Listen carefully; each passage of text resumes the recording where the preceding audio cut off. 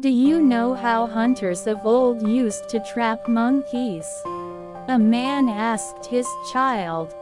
Rather than chasing them up a tree or shooting arrows from below, they'd put a heavy glass jar with a narrow neck on the floor, which had the monkey's favorite food inside.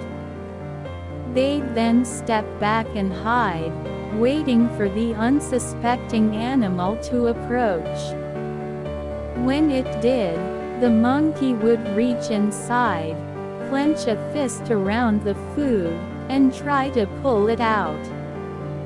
However, the narrow neck of the jar would stop the poor monkey from getting its hand out.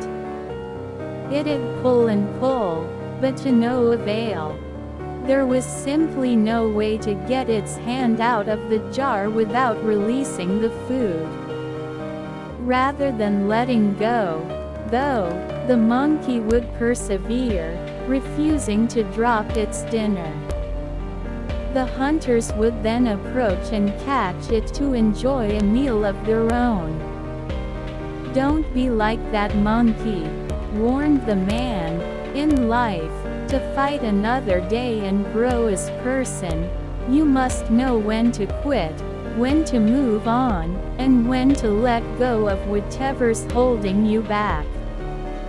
Moral of the story: sometimes you have to let go and give up what you have now in order to receive something better in the future. Don't let stubbornness be your downfall.